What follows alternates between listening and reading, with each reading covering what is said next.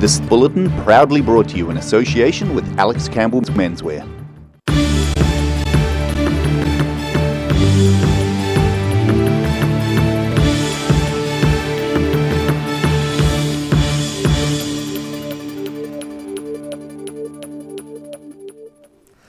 Kia ora, good evening. Welcome to the South Today. I'm Daryl Baser. New Zealand is nearly 3/4 of the way through the COVID-19 lockdown, with the government set to review the Level 4 status on April 20th. There are 20 new cases, made up of 6 confirmed cases and 14 suspected ones, bringing the total number of COVID-19 cases in New Zealand to 1,386. One person remains in Dunedin hospital in a critical condition.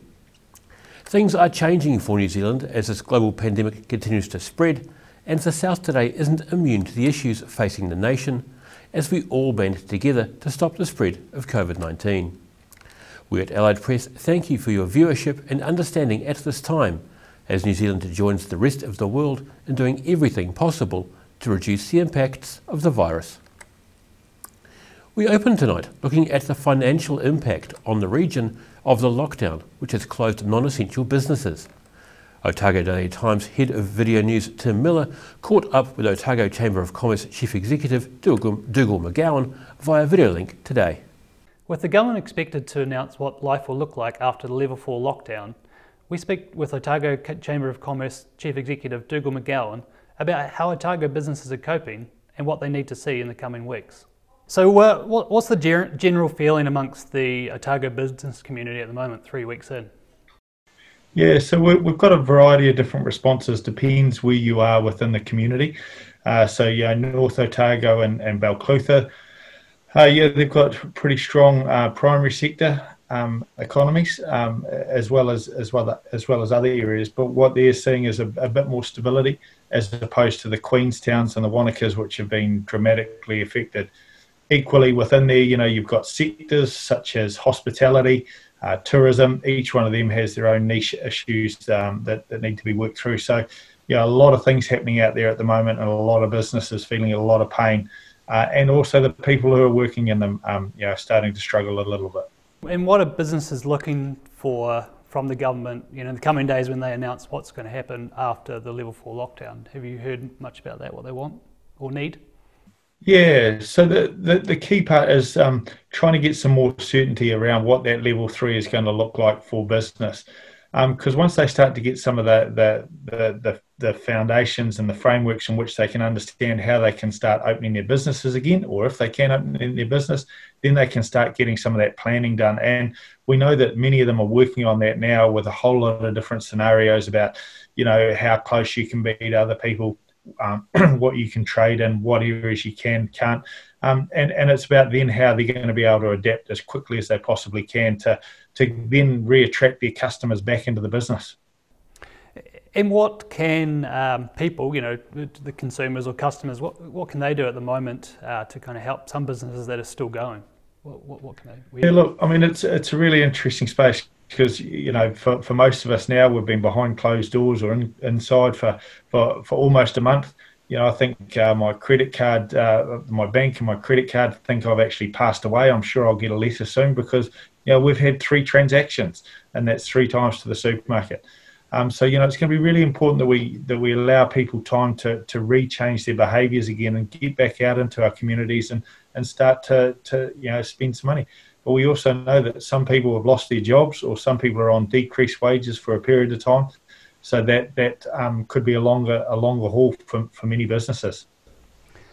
And do you think we might see some businesses just not be able to cope with the extended lockdown, whatever that's 4 or Level 3 or whatever?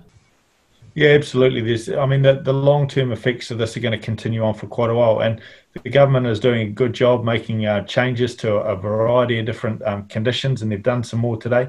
But we know, for example, that there's some businesses been closed for a month.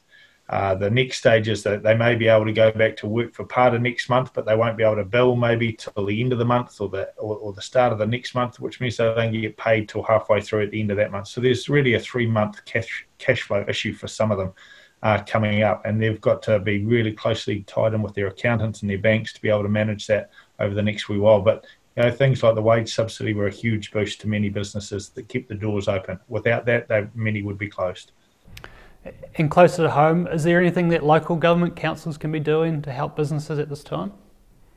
Yeah, so we've been in contact with all of the councils, so all of the CEOs and mayors and in the case of the Otago Regional Council, the chair.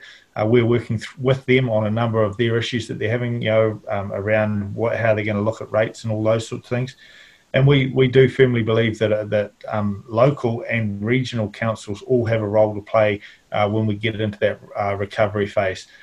What the key part there is making sure that we've got a priority of projects that allow for economic platforms or economic growth or jobs to be produced without creating more disruption to business. So that's the sort of line we're working with them. And obviously some sectors have been impacted more and will be continued, like tourism and hospitality. Is it a time for them where they really need to start thinking about what they can do differently once things settle down a little bit? Yeah, well, it's going to be going back to making sure that they continue to try to look after those loyal customers they have, because we know that the people from overseas aren't coming, which is that top up. So, how do we create an environment where locals and regulars are encouraged to come back and feel safe to come back? And that's going to be about that reconnection with people. Whether we've got that physical distancing, we don't want to maintain a massive drift away from our friends. So we want to make sure that we're socially still connected. And there's an opportunity for hospitality to be able to play a role in that, to be able to make sure that people are still connected in those spaces. So there's a bit of adaptation that will have to be made around seating and requirements and cleanliness and cleaning and all those sorts of things. But those businesses were doing it in that week before the close down. So they've just got to encourage people to feel safe to come out and socialise again when the time is right. And more generally, do you think this 4-week period is giving businesses a chance to look at how they can just do different things differently in the long term, working from home, that sort of thing, saving money here and there? Is that something that they can take advantage of? Yeah, absolutely. I think there's many businesses now looking at how and what they do, how they look after their people, but most importantly about how they're connecting with their customers and what their future client base is going to look like. I think there's many businesses will look at how they can do things differently. And we've seen some great adaptations from some big companies within Dunedin, which are now supplying things within a week's time. They turn totally to online and are delivering to people's homes. So we're seeing that adaptation happening really quickly, and some will now start to get their head above the parapet so they can start to look at it. Now they've got a bit of stability around staffing and wages and those sorts of things, understanding that, and they'll be starting to look at those things right now about, how am I going to be able to adapt and pivot to change to that new paradigm that we're now in. And looking forward, a month ahead, what do businesses need or want from the government or from whoever else over the next month to kind of make sure that they're surviving? Yeah, so immediately this week, the key priority now is understanding that level 3. And then from there on, once we start to understand what the new trends are going to be with people going out and spending and spending patterns, we won't know that for a period of time, but we know that the government currently is looking at adaptive measures the whole time. Each week we're seeing those adaptations happen, and they're vital for businesses. If we might come out to level 3 or level 2, but we may not get people going back into shops or businesses. They may continue just to stick around the supermarket shopping, because we saw they had a 17% rise in May. If we don't see those changes, then those businesses are going to need additional support in those sectors to be able to keep the doors open. For some, it might be that they go into a hibernation period for some businesses where they lock the doors for a period of time. And that's where the wage subsidies will be just as important to keep good staff on, so that when they can open the doors, that they'll be able to trade positively. Cool. And you personally, how are you coping with lockdown life? Yeah, look, to be quite honest, the chamber has been incredibly busy. We've hosted over 200 one-on-ones already, or getting close to 200 one-on-ones already. We've had, within a week and a half, we had over 615 people in on free webinars to help them deal with stuff. We've filled our quota of business mentors, and we need still more of those if there are people out there that can help business mentors. It's an incredibly busy time for us, but as a chamber ourselves, we face challenging times. We've got to ourselves and our board and myself and the senior leadership team are looking at what does the future of the chamber look like. Traditionally we've been a membership, events and training organisation. Under the current level 4 lockdown, that doesn't go so well because you can't get people in.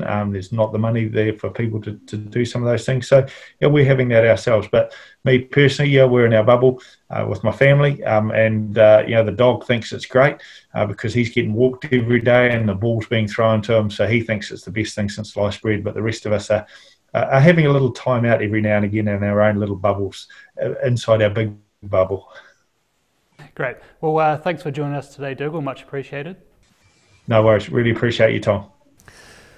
Otago University Rhodes Scholar and Otago Daily Times columnist Jean Belsham has been based at Oxford University in the UK for the past couple of years. She's taking a break from studies and is safely hunkered down as the United Kingdom is mostly closed to try and stop the spread of COVID-19. How are things with the global pandemic where you are? Obviously the UK isn't doing that well.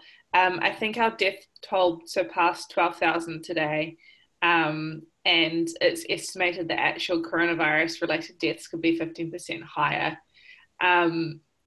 So yeah, it's pretty troubling, and I am counting myself fortunate to have a job that is secure and one in which I can work from home.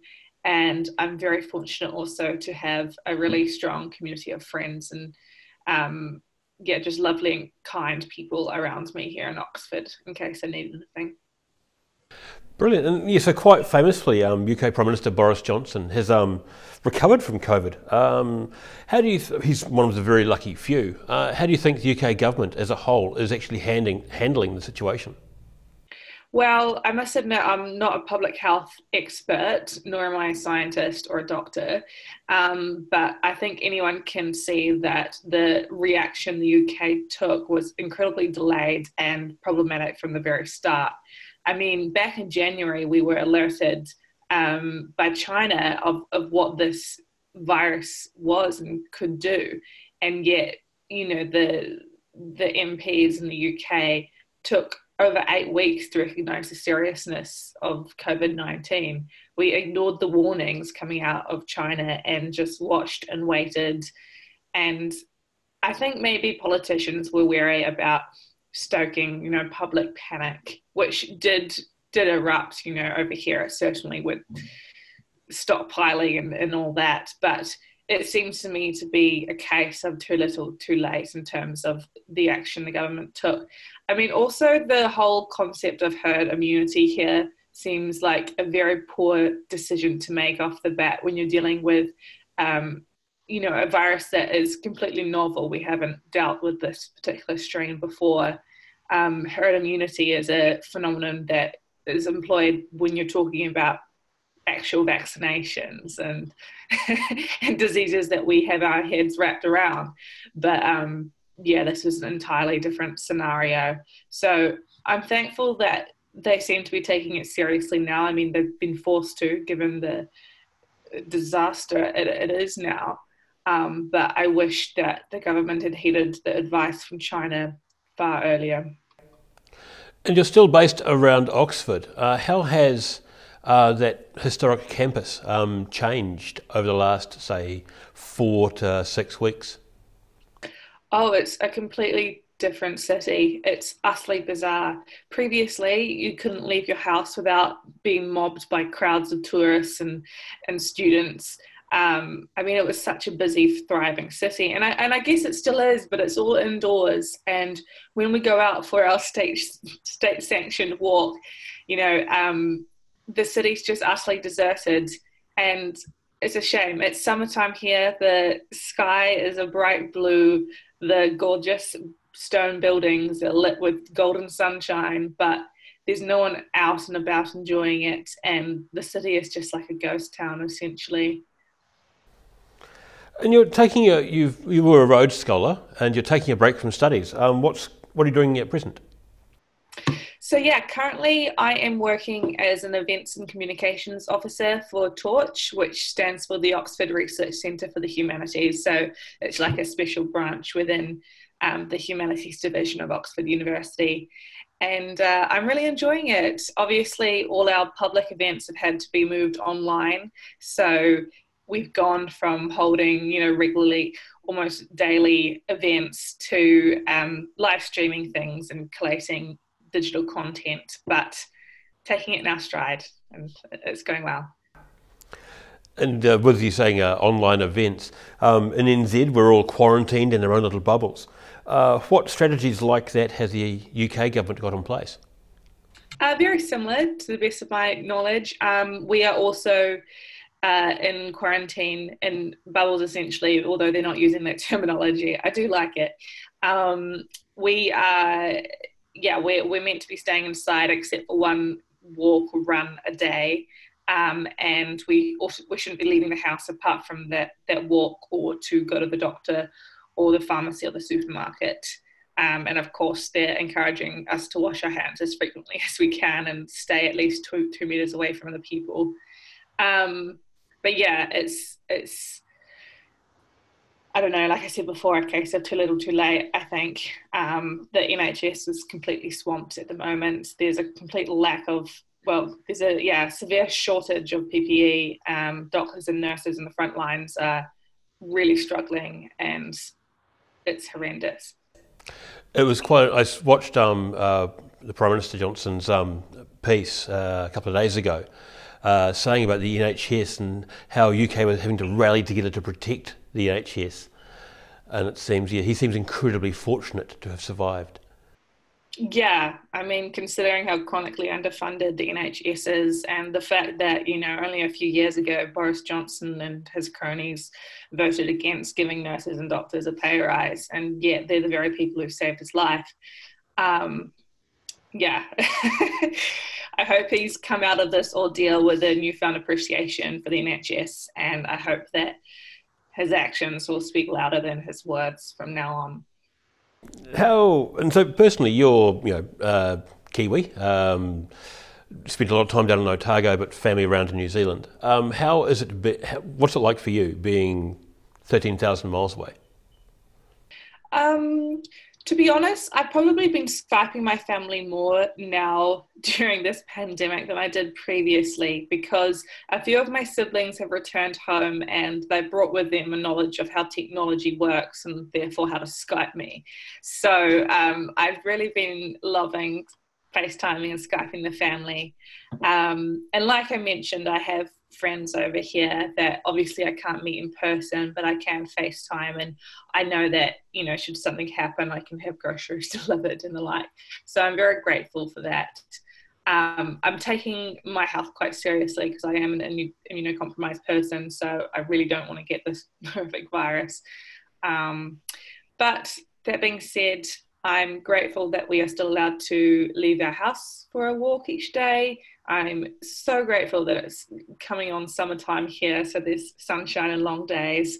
I couldn't imagine being stuck at home in the winter time. So yeah, my heart goes out to you all.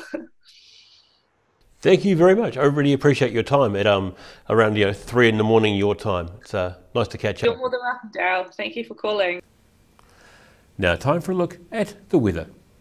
Tonight's weather proudly brought to you by Mole Map. Beginning with the situation, the cold southwesterly airflow is set to ease tomorrow, but the next low pressure system will be incoming on Friday, with rain developing and more unsettled weather on the way for the weekend. In the southern towns, the Catlins and Balclutha are due for decreasing southwesterlies and clearing skies with 13 degrees.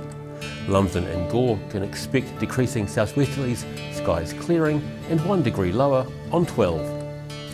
Heading over to the Central Lakes, Wanaka and Alexandra are both heading for moderate westerlies, high cloud and 14 degrees. Queenstown is the same, but cooler on 13, while Te Anau can expect freshening westerlies with rain later and 13 degrees.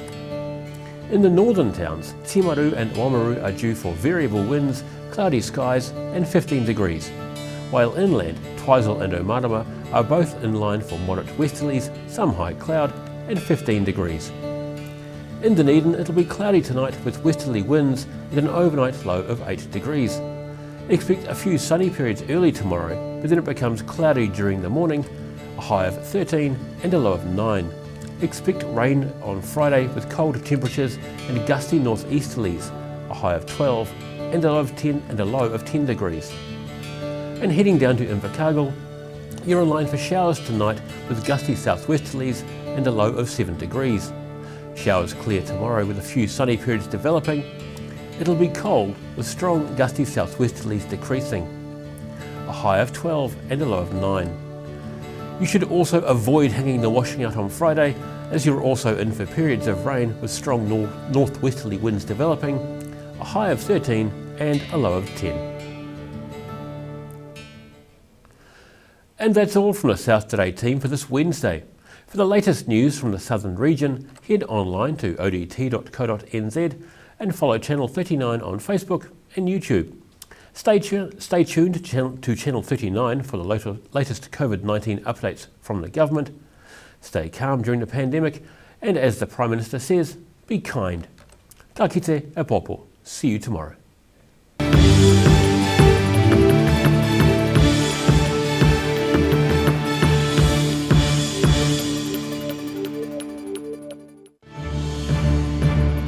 This bulletin proudly brought to you in association with Alex Campbell's Menswear.